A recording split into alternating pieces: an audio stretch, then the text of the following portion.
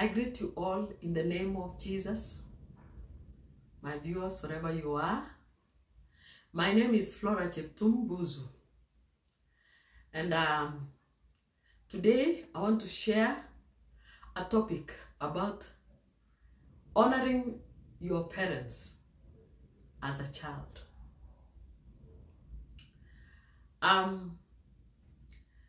All of us are children of our mothers and our dads.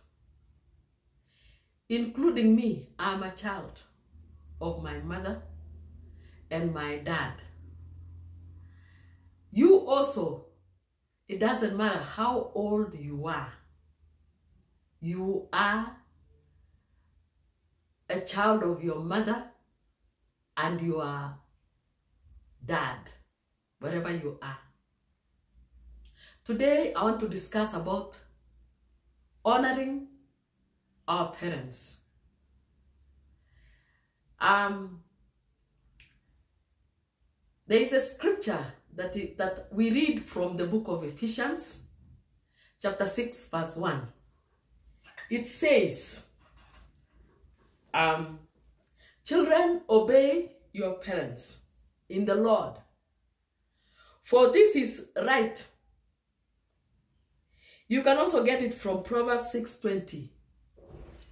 Honor your father and mother, which is the first commandment, with a promise. Mark there, a promise.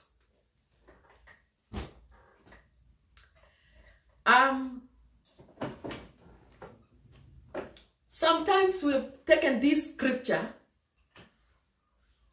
we've read this scripture to the children, small children. We've always even asked them to memorize. It is a memory verse to our children. And sometimes our children may not even understand what that scripture means. I want to speak to everyone that is listening to me.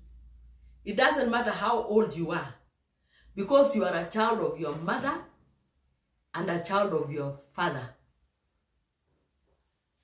Unless you drop from heaven. I want to say this. We are a gift. Children are a gift from God. When Penina had children, Anne did not have children. And Penina mocked her co-wife and blasted her because she didn't have children. And that hurt her so much. Penina was paining so much from the inside. It didn't matter what the husband told the wife, even assuring her that he loved her and gave her the best things that he was giving to the wives. Anne was given the best things just to give her peace, to give her joy. But none of those things that the husband gave her peace from deep within her heart. And Anne went to the church and she went and cried to God. She cried to God to the point that she prayed until the priest mistook her for a drunkard. Yeni mulevi. But Anne knew what she wanted from God. So she sought God and she cried to God and told God, I want you to give me a child. And God honored Anne and she got a baby boy called Samuel. Now, Anne promised God that if you give me this child, I'll give him back to serve you in the church. And that's exactly what Anne did. What do I want to say this? You women, know that children are a gift from God. The fact that you didn't go to cry to God. Uko na bahati sana, because you didn't have to struggle to get that child. So count it a blessing. And you should always thank God and protect them and keep them and treat them nicely, because these are gifts that we are given from God. So what I want to say is this: you are a gift to your mother and your dad. You don't know how they struggle to get you. Maybe some of you just came by through thin and thick and thin to get, just like Anne went through. So today I want to speak about the promise, what God promised us in the Bible. He talked of us honoring our parents. Honoring our parents. How many of you honor them? How many of you visit with them? How many of you who remember them? How many of you who look after their aged parents? Some of you, you have abandoned them. The aging parents, you have abandoned them in the villages. After he struggled so hard to educate you, he gave you the knowledge that you have. Immediately you got a job. Immediately you got your wife, or immediately you got your husband. You took off and you disappeared into thin air, and you forgot to go back and honor your parents and take care of them. I'm not talking to little children. I'm not talking to small children. I'm talking to you who is listening today. You are a child of your mother and you are a child of your dad. Oh, yeah. Now, the Bible talks of honor your parents in the Lord, for this is right. And he says, honor your father and mother, which is the first commandment with a promise. My God is not a liar. What he has written here, it is true. Those who honor their parents,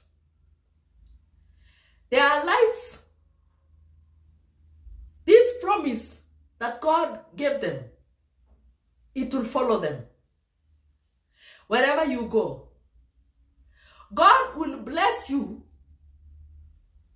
The promise will come to pass. Because what you have done to your parents will also come back to you. Your children will reciprocate as you go on aging. I want to say this. Our God is a faithful God. And God cannot lie. I want to tell you that my God is faithful. As I was growing up as a girl, I didn't know him. I really suffered because I found myself disabled. And now when I went to high school, I saw girls, my fellow girls, enjoying friends. They used to be visited by friends. But I never had an opportunity to be visited. And I concluded immediately that maybe I'm not visited because I'm physically challenged. Maybe I don't have friends because nobody can look at me and just like me. And what I used to see with the rest of the girls, they used to enjoy life. I used to look at them, and whatever I used to see, because they were visited by brothers, but they are friends, boyfriends in quotes. And that really used to hurt me. And so I didn't see the reason for living on earth. That was now when I was a teenager. I didn't see the reason. I even thought God didn't love me. I even thought God hated me. But then one day, when I heard his word, when I listened to his word, it was being preached. And I gave my life to Jesus. When I gave my life to Jesus, God did a transformation in my life. I don't know how, but something happened in my life. The burden that I carried, it was so heavy on me. I felt it was rolling away. I had a lot of peace, the peace that I didn't have. He gave me a lot of peace. God allowed me again, he made me to love myself once again. And the greatest thing that happened, I fell in love for the first time with God. And I felt his presence in my life. And he assured me that he loved me. I want to say this. Immediately after salvation, immediately I gave my life to Christ. I was given joy. Whatever I used to see diminished. It became nothing.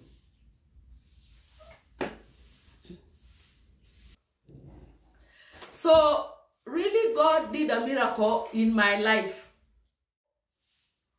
After God forgiving me, first of all, he forgave my sins. And then he gave me a new life. I surrendered to him. And he changed me completely. He made me a new creature. Today, I've enjoyed fellowship with God. Today, I've enjoyed walking with God. And I've seen his faithfulness. So, whatever changed immediately was what used to bother me with the girls in my school was no longer an issue to me. Because there is a promise that God gave me in his word. I read Jeremiah 29:11. God promises me a future. Maybe I should read that scripture. Jeremiah 29:11. God promised me. Let me read so that I don't. This is the word of God that immediately after I gave my life to him. And because nilikuwa nimesumbuka sana katika maisha, I didn't see myself a valuable person. Because first, I didn't have friends. I didn't have someone to love. I didn't know anybody who showed any interest in me. And that really bothered me. But immediately, I found a friend in Jesus. This is the promise God gives me. He says in his word, "For I know the thoughts that I think towards you," says the Lord. "Thoughts of peace and not of evil, to give you an expected end." And he tells me there, "Then you shall call upon me, and you shall go and pray to me, and I will hearken you. Nitakusikiza. I will hear your voice. That was a great promise that God gave me. And I took it seriously. Why did I share this testimony? Because God promises and He fulfills. I had peace after. I had joy. I was able to live a peaceful life. I was able to continue with my studies. So God honors promises. Now back to our topic. He says, honor your parents, honor your mother and father. And He attaches a promise to whoever does that. It doesn't matter. You could be very far away. You've gone far away from your parents. You don't look back. God has blessed you. God has given you a job. God has given you property. You have so much. But some of your parents are staying in grass-thatched houses. You completely disappeared. I want to say some of our parents are aging. They need your support. You've left them there and you've forgotten them. Let me tell you, the promise will never work for you. If the promise of God that He said, I'll give you, He promised me that He's going to give me a future. And today I'm here, things that I was worried about, that maybe I'll never get somebody to love me. Maybe I'll never get children. Maybe I was just like Anne. Maybe I'll never do 1, 2, 3. Today, I have all those things that God promised me. He is faithful to His word. I want to talk to the children. I want to tell you, you children, even if you are 50 years old, you children of your mother and father, go back. Think about these things. Just reflect. How are your parents in the villages? Do you visit them? Do you make calls to talk with them? Especially if you're far. Do you honor them? Do you thank them for what they have done to your lives? Are you a thankful person to your children, to your parents? He says in Ephesians chapter 3, Ephesians chapter 6, honor your father and mother, which is the first commandment with a promise. And then he says in verse 3, that it may be well with you, and you may live long on earth. That it may be well with you, and you may live long on earth. So have you ever wondered why sometimes things are not going well with us? Why sometimes our lives are just cut short? Maisha yetu inaenda inakuishia hapa njiani. The same God who has promised long life, the same God who has given us a commandment of a promise of honoring our parents. It is a command, honoring our parents. The same God looks at you and sees whether you are fulfilling that. The same God looks at our parents wherever they are. I want to encourage the children. Maybe your parents have wronged you. Some of them have abandoned you. Some of them fought with one another, mother and father. And they have separated. They separated. Let me tell you, dear child of 50 years, child of 70 years, child of 100 years, it doesn't matter. A mother and father remains your parents. Nothing changes that. Nothing changes that. It doesn't matter whether they wanted to kill you and you ran away. It doesn't matter the sins of what they did. But let me tell you this. This is a command from our Creator, God.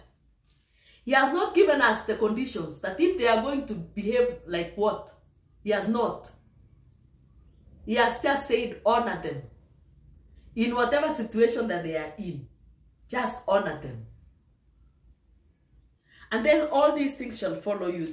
This and everything will be well with you. And you will live long on earth. And I want to assure you, the same God will honor what you have done to your parents. Will honor you because you have followed his command. You have obeyed his command to honor your parents. Many parents are crying in the villages. Many parents are paining because you have no regard to your parents. So this is my prayer, dear viewers, my dear listeners. We are in so many, we are finding ourselves in difficult situations in our lives. Sometimes when you reach a certain age, because of what you did to your parents, your children also will do it to you. Because you don't have a blessings from God. So I pray that God, that you obey this command from God. Ephesians chapter 6 verse 1 to 3. And you will see the fruit. As I told you, how God honored his promise towards me. I didn't know that it would work, but it worked. There's a song I've sung in Kalenjin. I've said, thank you, God. That is just thanking God for the many things. There are so many things that God did for me. There are so many promises that worked in my life. God honored those promises for my life. And I was able to sing a song to him. I was able to honor him by telling him, thank you, thank you, thank you, thank you, thank you. So today, I request, dear children, not babies, not children of 5 years, not children of 2 years, 10 years. It is all of us. May God bless you. We continue coming up with several other topics about the same. God bless you.